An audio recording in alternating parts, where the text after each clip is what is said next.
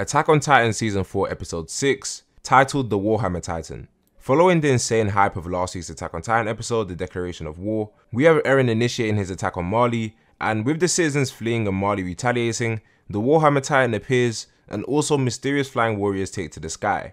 From the moment Tybur declared war on the island of Paradis, Eren instantly brought the war to him, and now the nation of Marley is a battlefield, but which side will end up victorious? So today I'm going to be breaking down and analysing this latest episode of Attack on Titan, while clearing up some things you might have missed or weren't sure about. So if you guys want to see more videos like this, make sure to subscribe to the channel and check out some of my other Attack on Titan content. However, let's get right into it. This episode starts off with a short flashback of Tybur before he was obviously killed by Eren. And the scenes we saw with Willy and the children of the Tybur family, I believe were anime original scenes, as I don't record them in the manga, which was definitely a really nice touch from Mappa. I feel like the short scene of seeing Willy with the Tybur family before we get to the event straight after his death gave a little bit of empathy to the audience and a bit more insight into the type of person Willy was. Because personally I kind of liked Willy, and I did feel kind of bad when and how he died, but obviously most viewers were just like, Eren, let's go, Declaration of War, that type of stuff. So I feel like this scene and flashback gave a bit more meaning to his death, if you get what I mean. And we also see Willy and Magath discussing the fact that Marley had infiltrators, and the fact Willy would most likely end up dying should he go ahead with the speech. To end the conversation they were having, they both shook hands, and Magath said that he was certain that Eldians were devils and that Marlians were also devils as well.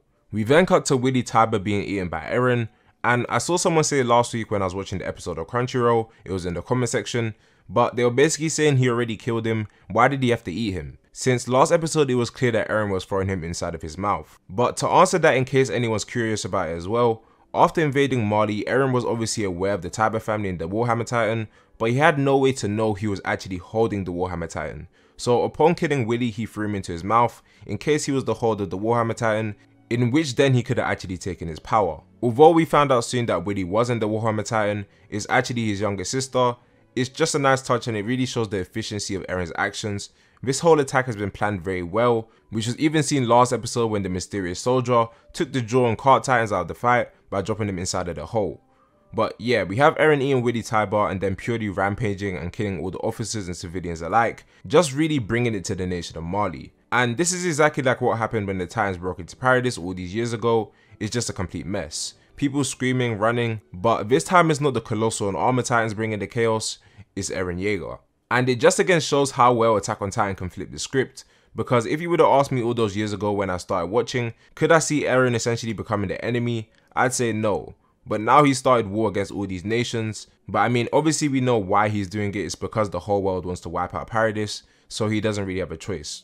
And amidst all of the destruction being caused by Eren, we have Zofia, one of the 4 warrior candidates, being crushed in half by flying debris, and Udo getting trampled to death in an attempt to save her, because everyone was just running for their lives that they didn't even notice him on the floor, which is kinda sad to see. But during all the chaos we have the appearance of the Warhammer Titan, who was Willy Tybur's younger sister, the maid. And a question for you guys watching this, who actually guessed that she was the Warhammer Titan, since we knew that one of the Tyburs had the Warhammer and that they were in the room, but we didn't actually know who it was. But if you actually guessed it was her, props to you. After commending her brother for a job well done and saying that he fulfilled his role as a Tybur, she begins to transform into the Warhammer Titan, only for Eren to throw a punch midway through, which sends her flying into the wall. He then proceeds to start pummeling the Warhammer Titan's face over and over again, which was kind of funny to see through the use of CGI.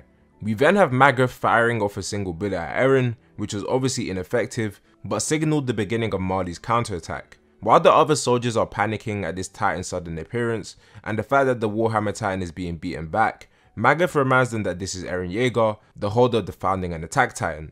And now that he's come here to Marley, it saves them the trouble of going to Paradis themselves. So Marley is ready to fight back Eren with all they have, and while Magath sends them to their stations, Eren is impaled by a massive spear created by the Warhammer Titan, which sends him into the sky. We then cut back to Porco and Peak, who were trapped in the hole last episode, and Peak is telling Porco that help is on the way because they've sensed that something's going on outside and that Titans are likely fighting, so he's getting a bit frustrated. But the thing is, Peak being the smart lady she is and having a superior judgment, upon being taken away by the soldier she deemed to be suspicious, she informed the Panzer unit last episode that they should follow her because she doesn't trust the soldier, which just goes to show how useful she is. From the outside looking in, she was just hugging the Panzer unit because they fight with the Cart Titan during war, but she really had a whole contingency plan in case things went south, which in this case they did. With the Panzer unit coming to their rescue, Pieck and Porco are back in the fight, and they are preparing to check out the situation until they see soldiers flying around in the sky using ODM gear. And going a bit off topic here, it was so amazing to see the Paradis forces, or I guess you could say Survey Corps, in their new black uniforms, and just present in the show again since it's been a while. However, after seeing these people taking over the skies, Pieck begins to understand how bad the situation actually is, since she was on Paradis Island when Eren and the others fought the Beast, Colossal, Cart and Armor Titan. She knows that Paradis has brought the fight to them and that Eren is here, so everything is just getting insane at this point. We then come back to the main battle between Eren and the Warhammer Titan, and the Warhammer Titan is working alongside the Marley forces, who are shooting cannons at Eren in an attempt to take him out. The Warhammer then makes this giant mace weapon out of thin air and takes Eren's head clean off, even though he was guarding against it and had his hardening active, which just goes to show how powerful the Warhammer Titan is and how strong its ability to create weapons out of Titan hardening is, even against Eren Yeager. With Eren's body appearing out of his Titan after the devastating blow from the Warhammer Titan asks Eren if he has any final words, and the whole scene, the build up and the OC choice was absolutely amazing. As the Marley forces look on as the Warhammer Titan prepares to land the finishing blow on Eren, we see all the tension in their faces, but Eren looks completely calm as he says, "It's time, Mikasa." Mikasa then sneaks up behind the Warhammer Titan holding 8 thunder spears, 4 on each arm, as she shoots them all into the Warhammer's nape. While the Marley army is confused, dozens of Paradis forces come up behind them, unleashing the thunder spears.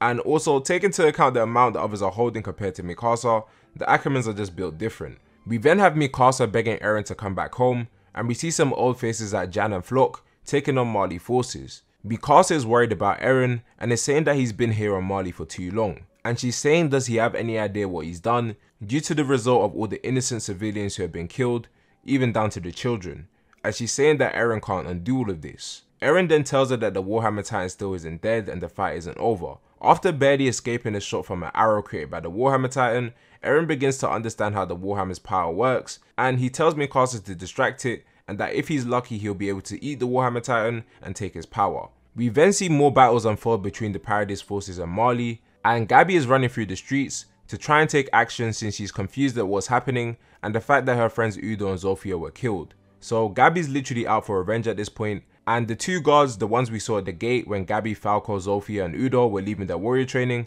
tell her to go home and that this isn't a place where she should be in. However, they end up being killed, and one of them is killed by Sasha, who was shooting from the rooftops, and we then see Connie, Jan, Sasha and the other Paradis forces discussing the plan and if it's still moving forward.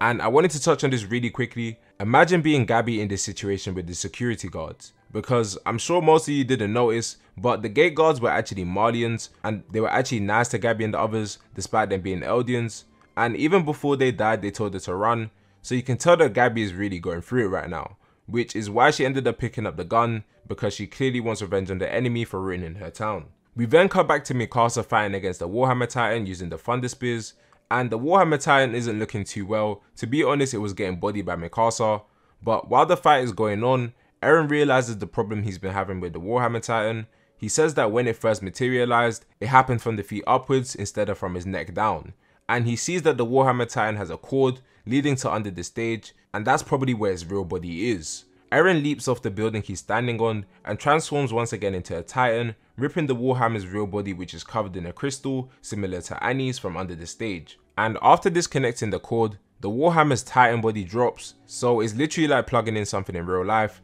If you disconnect it, it won't work.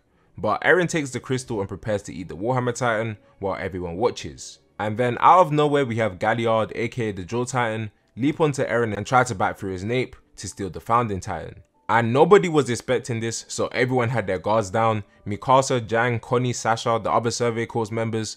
But just as it looks like Eren is about to be eaten, humanity's strongest warrior Levi descends, slashing the Jaw Titan's mouth and preventing him from biting through Eren's nape.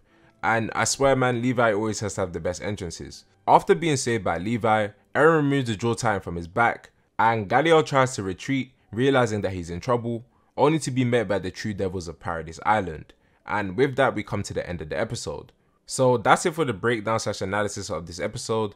And my honest thoughts on this episode was that it was amazing. There were some really good moments, so I'd say it was an 8 to 9 out of 10. There was a lot of CGI parts I would have liked to be better, but nonetheless it was really enjoyable to watch, and the map and staff are trying their hardest, so who am I to complain? But yeah, war has broken out on Mali and everything is going down, and it's really cool to see our main cast again with their new designs. So if you guys did enjoy the video, make sure to subscribe to the channel and turn on notifications. Also leave a like if you want more videos like this, and be sure to comment down below any questions you may have in regards to the episode or just Attack on Titan in general, and I'll be sure to answer them. Last but not least, check out some of the other Attack on Titan videos on the channel, and I'll see you guys in the next one. Peace.